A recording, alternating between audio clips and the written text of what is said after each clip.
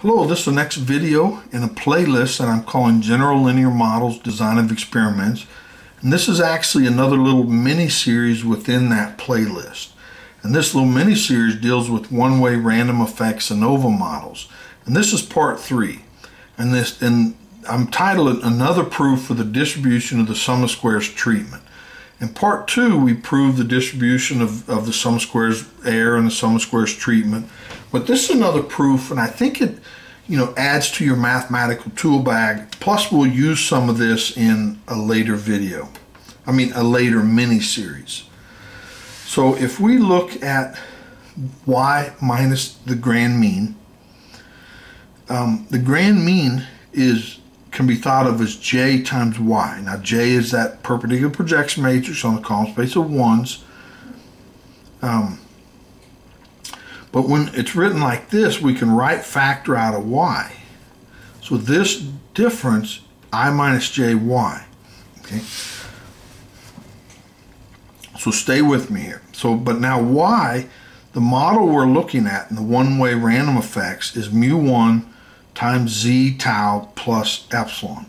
Now the taus are normally distributed with mean 0, variance covariance matrix, sigma tau squared I. Epsilon is normally distributed with mean 0, and that should be a little vector sign above that. Sigma squared I. The taus and the epsilons are independent. Now, the expected value of I minus jy, this is constant, so it comes out front. Expected value of this, remember, that's 0, 0, so we're just left with this. But this is I minus j, so it's a perpendicular projection matrix on the orthogonal complement space, the column space of 1, but we live in A space. But since this is 1, it's orthogonal to that, so it goes to 0. So the mean of this is 0. Now the variance covariance matrix of, why do I say A minus m? That should be a j. So let's fix that. So this is j, right? Because then the variance is I minus j out front, and then you take I minus the transpose out back, but it's a symmetric matrix, so we just get this. The variance of y, in a previous video we called it v, but then v was this. And now when we take this product, so we take this into here and we get this, and then we take these into that and we get this. Now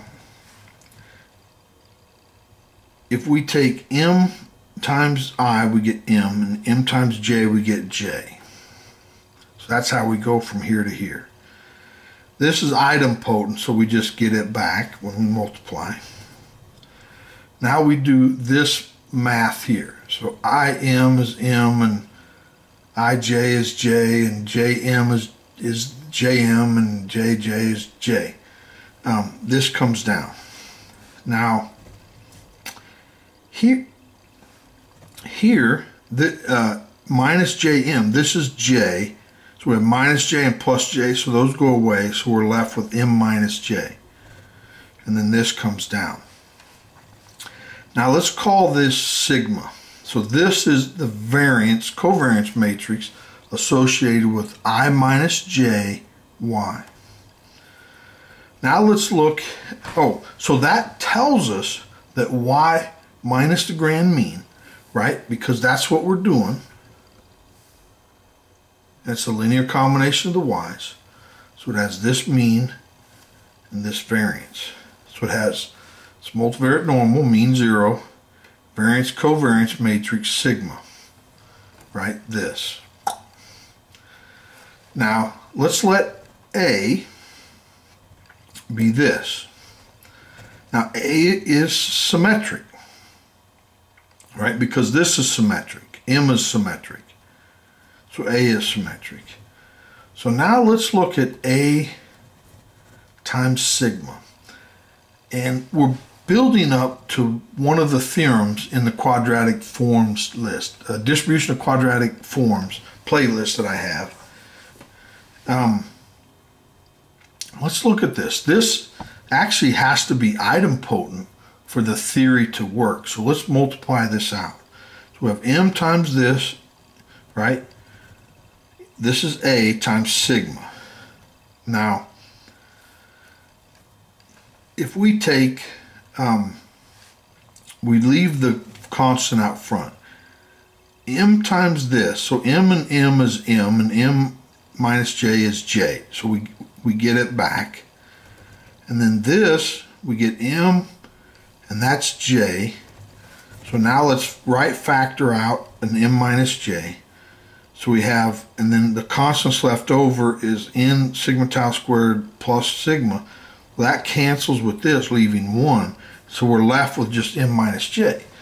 But m minus j is idempotent. It's a perpendicular projection matrix. So it is this A times sigma is idempotent. So the rank of A sigma is the rank of m minus j, which is A minus 1. So by theorem 2, this is the theorem. Distribution of quadratic forms. We know, now remember, so the mean was 0 and this was the variance covariance matrix. So this times A, so that vector times this matrix, A times this, is a central chi-squared with A minus 1 degrees of freedom. And this instantly follows from theorem 2, right? It's a central chi-squared. Okay.